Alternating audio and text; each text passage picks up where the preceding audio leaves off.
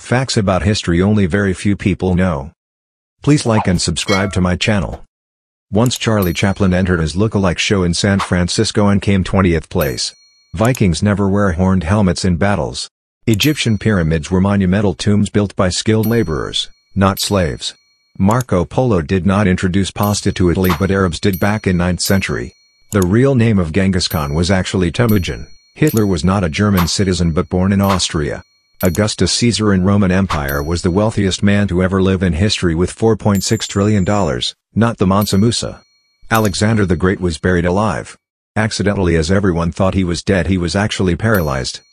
The world's most successful pirate in history was a lady from China called Qing Shi. During World War I, the French built a fake Paris. Once newly formed Israel invited Albert Einstein to be their first president.